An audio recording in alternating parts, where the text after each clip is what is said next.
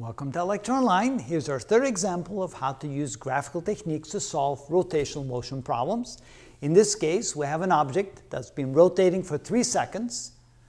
During that 3 seconds, it covered a total angular distance of 37 revolutions, which is 74 pi radians. We had to convert to pi radians because we were given the final omega, the final angular velocity, as 96 radians per second. They did not tell us what the initial omega was, the initial angular velocity, and they want to know the angular acceleration. Now, this is a really good example where graphical techniques make this a relatively easy problem, and when you try to work it out mathematically, it becomes a lot more difficult using the equations only. Again, we'd like to start with an omega versus t graph, an angular velocity versus time graph. So here's omega, here is time. Well, we don't know what the initial omega is. We'll simply write as initial omega. And here's our final omega to be 96 radians per second. So in 3 seconds, it went from some initial angular velocity to some final angular velocity that we know, 96 radians per second.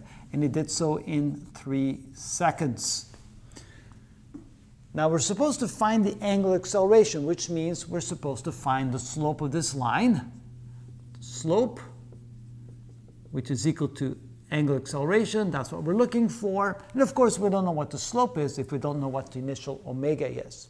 But we do know the total distance covered, which means the total area underneath the curve is known. Now we have to divide this area up into 2 areas. Let's call this area 1 and let's call this area 2. And together they should add up to the total distance covered. So in other words, A1 plus A2 together equals theta. And theta is a known quantity.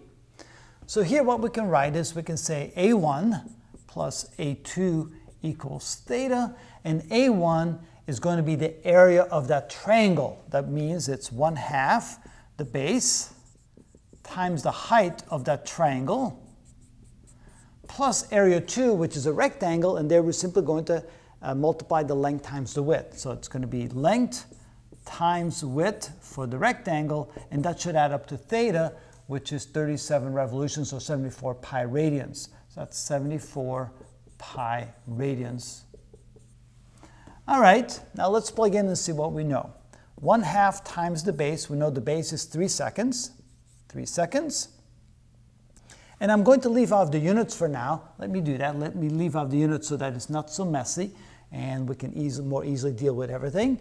And the height, well, the height of the triangle is from here to there. So it's simply 96 minus omega sub naught. 96 minus omega sub naught. We don't know what omega sub naught is.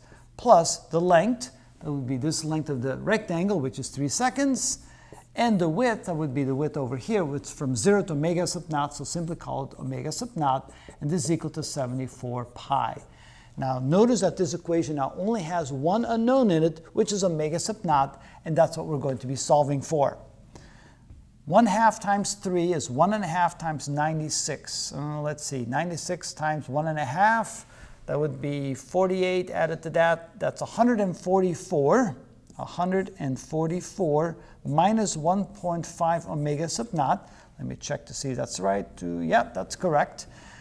Plus 3 omega sub naught equals 74 pi. Since I'm solving for omega sub naught, I move the 144 over here and subtract this from that. So I get 1.5 omega sub naught is equal to 74 pi minus 144. So finally, omega sub naught is equal to this. Well, let's see here. Let me not skip steps. I'm going to divide both sides by 1.5. So finally, I can now say that omega sub naught is equal to. Now notice, I'm not yet solving for alpha, the angular acceleration. Before I can do that, I need to know what omega sub naught is so I can find the slope. So let's go find omega sub naught, which is 74 times pi, 74 times pi, and subtract from that 144 and divide that by 1.5, and looks like it's 58.98, so that's close enough to 59. 59 and that would be radians per second. Finally, I can now solve for the slope, which gives us the angular acceleration. The angular acceleration is equal to the slope, which is equal to the rise divided by the run. The rise would be from omega sub naught to 96, which is 96 minus 59. That's the difference between those two values. And the run would be 3 seconds. So we get 96 minus 59 divided by 3. And that gives us 12.33. And that would be radians per second squared. Again, let me try it again. 96 minus 59 divided by 3. And sure enough, 12 1/3 or 12.33 radians per second squared. And notice again, using the graphical techniques, it's relatively easy to find solutions to quite complicated rotational motion problems. And that's how it's done.